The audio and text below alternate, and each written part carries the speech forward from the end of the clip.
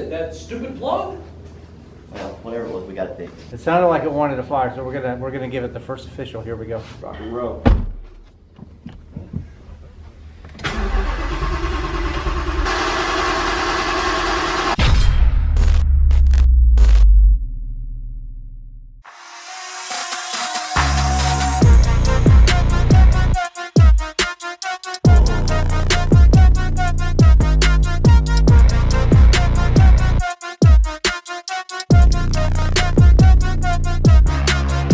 So the last video that we put out, the engine was assembled outside of the car, and I was kind of in a time crunch. I wanted to get this done within a week, but take my time. And honestly, for the build like this, I kind of put YouTube on the back burner, so I apologize. Normally I will micro vlog every little thing because there's a lot to talk about. We will show in this video everything that is done, and there is a lot. But I wanted to take my time. Ken was at work most of the time, and then he'd come back and help me through the evening. But the last time this car, in the last video, if you don't know, the last time we showed this car, it had no engine, it had no nothing, it was stripped down. Now we have a built engine by RPG 5.2 with a Coyote crank, Gen 3 Coyote heads. So the stroke is Coyote, but we have a 5.2 bore. So it's like a super Coyote, it's kind of cool. But we also have new boosts. We have a big ice tank in the back. And let me show you what we did. What we did is, again, I apologize because normally we show the full process of everything. But in this case, it's ready. Everything is done. We've drained all the old, fuel out. Everything is, we got coolant in it. We got oil. We got everything is good to go. We're at the point now, we are ready to hit the key for the first time. But what we want to do is, per RPG's instructions, we're going to hold wide open throttle, try to start the vehicle. There's a procedure that we're going to follow, and that's supposed to kill injectors so that we can build oil pressure but without firing the engine. But that's pretty much what we're doing now. So there's so much to talk about. What we've done with the car, I mean, you see it sitting on new wheels. We got a big ice tank in the back. I want to show. We also have new fuel system upgrades. Everything on this car is done up, and I want to show in this video everything that we can, as much as possible, without going crazy in depth. But drop your comments down below so we can talk about it, and if you want follow-up videos on how we did this or that, definitely let me know so I can touch base with you and get with you and show you how to do things, and we can make incremental videos throughout. But the reason I didn't micro vlog again is because I wanted to make sure that there's a lot of money sitting here. Okay, I wanted to put YouTube on the back burner, and hopefully you guys will all understand why. Yeah, I wanted to go through the build slow and methodical, make sure that everything is good to go when we don't sit here and toast a freaking brand new engine. So anyway, we're at the point now where we are going to do our priming of the oil system. So we're going to try to start without actually firing the engine. There's different ways you could do this, but we're going to follow RPG's explicit detailed instructions because it is their engine that they built. And look how badass this thing looks, man. The freaking Odin. Oh man, the wheels are fired. This car's coming together. So yeah, missing a hood. That's at the house. So we're gonna have to drive 2.5 hours home with no hood. That's gonna be fun. But yeah, alrighty, man. So VMP Odin Stage 3, 163R monoblade. We got a big ice tank in the back. And yeah, lots to show you underneath of the car as well. Brand new exhaust system. So we got catless headers. We have, of course, extreme exhaust, but we also have the exclusive double H pipe from Lethal Performance, made by Corsa. Yeah, double H. So I've never heard this combination ever, and it's something that I always wanted from the get-go. Was kind of like an H pipe with long tubes and extremes, but this is a big day. Yeah, the interior, man, is still stripped down, so I've been working on things, wiring up, making it look nice and pretty, but the car's come a long way. I will make a video, maybe, I've already talked about it a little bit with some of you, why we have no twin turbo system on this car anymore. Look at those wheels, dude. They're sick. They're so nasty. So nasty. Those are the Velgen VF5s. And wow. It looks like a 4x4. The suspension's not settled yet, but okay, let's get to work. Let's get this thing fired up. battery temper on there. Need a battery or something.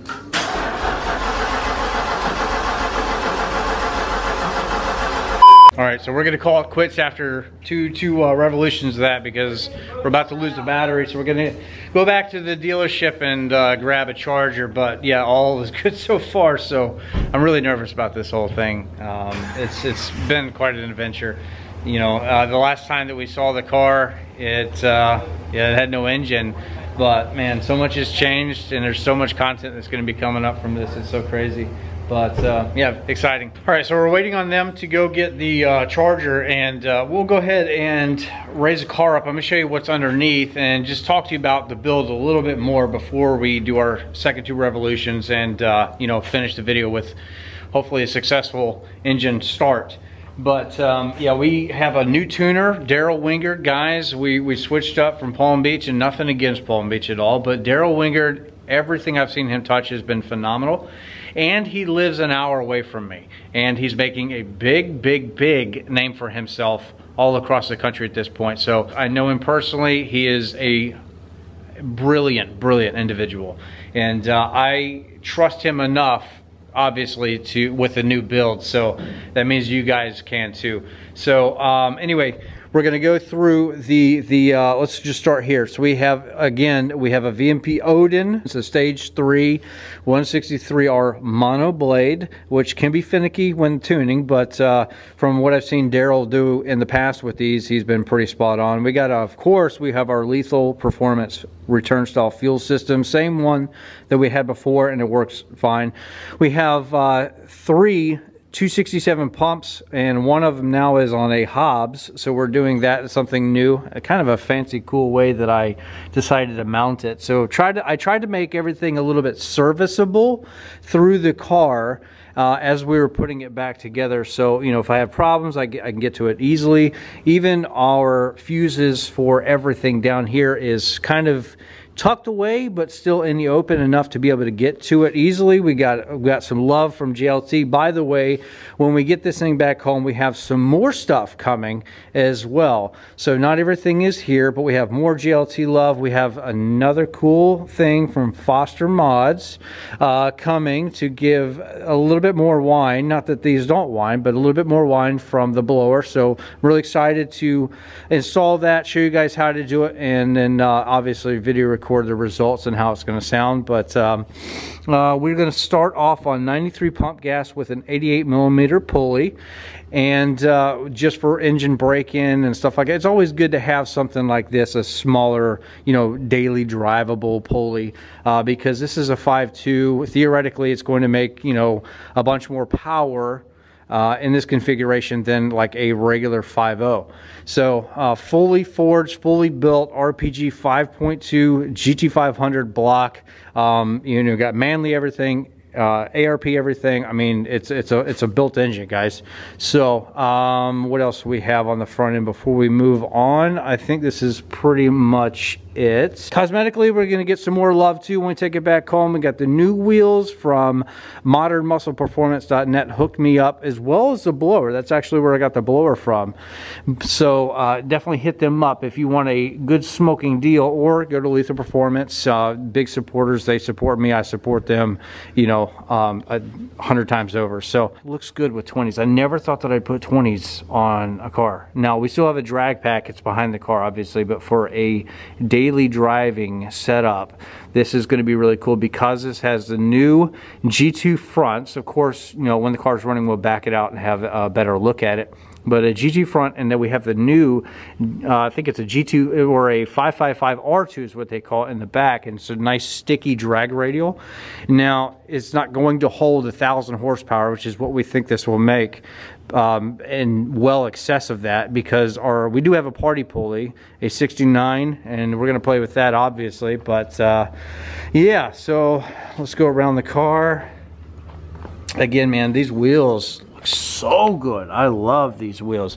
Satin black finish. I went with satin black this time instead of like a gloss black because I think it catches the light a little different. It looks really good. We have our new Corsa Extremes, guys. Corsa, you guys know, gotcha, somebody tagged me. Drew tagged me. Yeah, my tags are way out of date, but Corsa, man, big supporters of the channel, and I love everything that they make. And this is really cool because we got catless long tubes, the double H pipe, and Corsa Extremes, and this is the non-active version. I'll show you how we locked out the actuators, because this is an active valve car, but we locked them out, we got rid of it, we relocated, so this is going to be allowed all of the time. But interior wise, I mean, yeah, we still got our parachute and all that stuff. I'm leaving it off for right now, and I just want to clean up the wiring and all that stuff, but yeah, yes. So all right, here we go. So I'm going to clean up the wires and make them a little bit nicer. Everything is just now getting finished, but we have the new box, from Lethal Performance. Now what the box does from Lethal, if you order a Lethal Performance fuel system, which this car has, we've said a million times already, I know, but I love it, man. The box though, it makes it really plug and play, almost like a VMP like style. The pigtail connects, it makes it really kind of just like dummy proof to install a return style fuel system in your garage. And we had the relays before, they worked okay, but this is a big improvement, and you know, Lethal wanted it to, we wanted to showcase it on the car, so that's what we've got there. It's really cool because when the car's on and everything, it's got these little LED lights and everything that show if your pumps are working. So I decided to mount it there, so when I pop the trunk, then I can come in here, and right in front of that green little connector you see the lights, and it makes it pretty easy to troubleshoot. Now then we have a P&R ice tank. This is the big one. I reached out to Lethal and I said, hey, what ice tank are you guys running to run your, you know, mid to low 8? I said, I don't care about the price, just sell me that. And this is what they gave me. So this is the Stewart, I believe, the level 4 pump, and if you want to drain, it's really easy right there, just goes out underneath the car, but nice and cleanly done. But this is how we run our line. So you have your feed coming here and out there, and then out through the sides, and then here's your return. Because just like a return style fuel system, it's the same way with this, kind of like the blood in your body just circulating. The same thing is true with the water in here. So this should help us with IATs quite a bit. But let's get the car in the air, show you what's underneath, because there's a lot of stuff to show you under the car. Oh, these wheels, I love them. Okay, underneath the car, so we've got our triple pass heat exchanger, really nice. I gotta tuck some of this stuff up. But this is the new BMR K-member. In the past we had the drag version. This is their new street version. I decided to pick this up because I wanted a little bit more comfortable of a ride as far as steering wheel feel and everything. We're nitpicking here a little bit, I think. You know, it's not that the other one wasn't bad, but this has obviously a little bit more structure, and these leg kickbacks here are removable. So maybe you have like some big twin turbos or something hanging under here, you know, then you can remove them or not, but I don't think that you'll have an issue because there's a lot of room. But I mean, you can see all of the structure, and we should have a little bit more rigidity. So this is more of a street style, maybe road course worthy K-member. It's a little bit heavier than the drag. I made an entire video comparing the two. I'll link it above. But we have, yeah, so new long tube headers. These are stainless power, going back to a Corsa. Now, EPA was all over us when I ordered these, so the only thing I really get at the time was the necked down factory connect version. So I'm gonna do something fancy here, and I'll just take it to a muffler shop and we'll make this, you know, extended to a full 3-inch. But this is the new double H pipe from Corsa. We've had it on the car already, and we come back and we've got a brand new Corsa Extreme. I love them. The black tips, just like we had before, fire. Now, the way that I locked out the actuators is this AW bracket. Really cheap, got it from like, I think American Muscle or something, but anyway, pretty cool that it mounts it right here in front of your, what is this thing called? I can't, evap tank. I could always forget them. Evap tank. And then we still have all of our BMR suspension. This is pretty much, I get asked this all the time, so I'll just address it. What we have under here is the BMR 762 kit, which is these long arms, and then also back here to help completely lock everything out. Adjustable tow rods, and we have vertical links, and that's pretty much it in the rear end, and I've had no problem 60 footing. And jacking rails, and yeah, that's about it underneath, I think. In a nutshell, that's most of it, so we're gonna give it a couple minutes and the other two will be back, and then we're gonna repeat that same process we were doing 2 more times with some success, and we're gonna get a little bit of a charge on the battery, and this thing will be ready to start. All right, let it sit for a minute and then we'll fire it up. All right. Hit the Turn the key on. it powers up. Check for codes again. What was it? That stupid plug? Well, whatever it was, we got it fixed. Yeah, I forgot the DI injector's got to get all the air out. We don't know what the problem is. We picked up the car with no engine and the wires were all messed up and everything, so we've had to go behind the other shop and police up a lot of things. But All right, so it sounded like it wanted to fire, so we're gonna give it the first official. Here we go. rock and roll.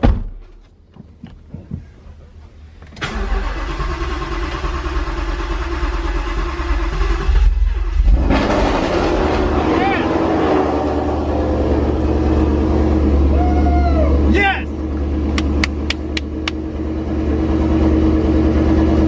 Live! You excited? Oh man. Everything is timed correctly. Oh, alright.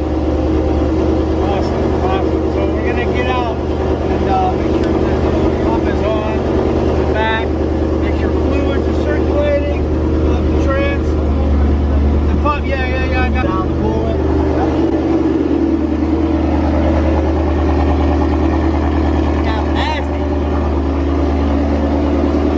That engine is quiet as hell, dude. This is how quiet that engine is, dude. Have you heard a Gen 3 engine that damn quiet?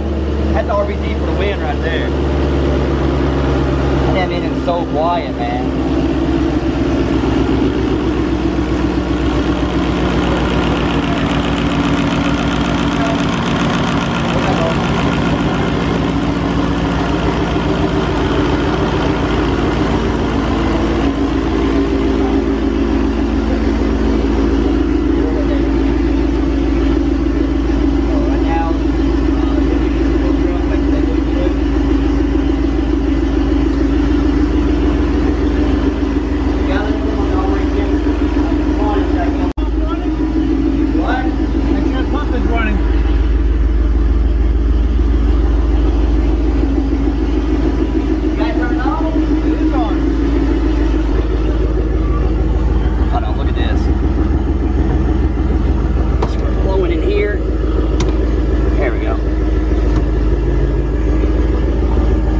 Flow in there.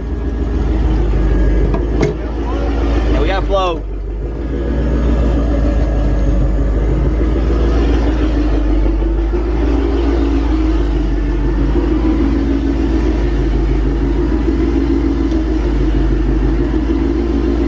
Hey, we gotta set fuel pressure. We gotta make sure that's right.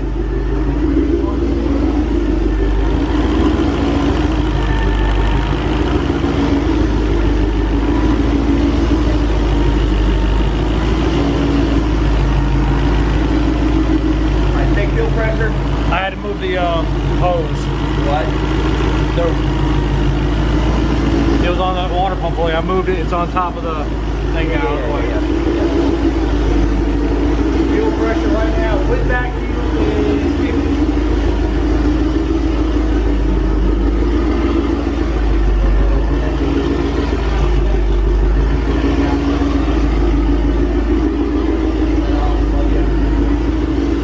Tess, I love it.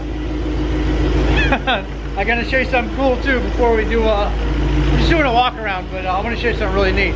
So this is a startup tune from Daryl Wingard, right? I've had other tuners and nothing against them, I've just never had success quite like this. Man, the short-term fuel trims look like awesome so far. The trans is not learned, the crank's not learned, you know, all those things have to come into play, but we're gonna walk around the car, see how this thing sounds, because it's really different, man. If you've ever heard like a Corsa Extreme, this is with a double H pipe, it's just different sounding.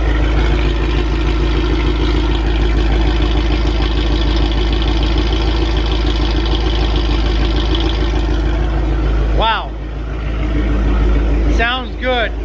Not incredibly too loud, really deep. I love it. It's got chop to it. We got FIC 1440 injectors in here as well. And again, just 88mm pulley, 93 octane tune. The 85 is coming, but we're using cheap oil, which is what the recommendation is from RPG for break-in.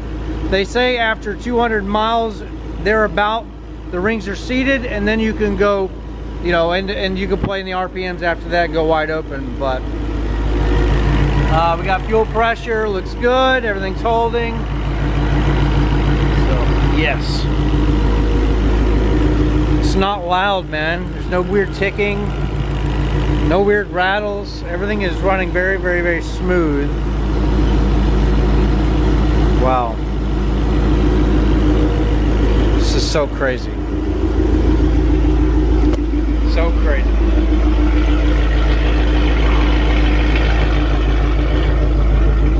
Let's check this again, everything. It's gonna bleed air out of the system.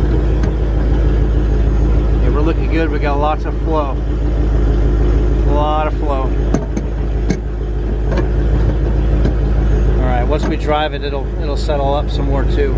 All right, here we go, guys. Successful engine start. Get ready for the crazy content to come. Built 5.2 with the Odin supercharger, brand new tuner. Everything is new, guys. I'm speechless, but it lives. The Red Queen is alive very well. I'm so excited, so happy to have the car back running. And I'm gonna end the video at this point. I think we're gonna continue checking fluids. We're gonna keep doing what we're supposed to do, but I'm not gonna bore you with the rest of it. So guys, subscribe and turn your notification bell on, because, well, guess what? More content is coming, obviously. So I'll see you guys next video.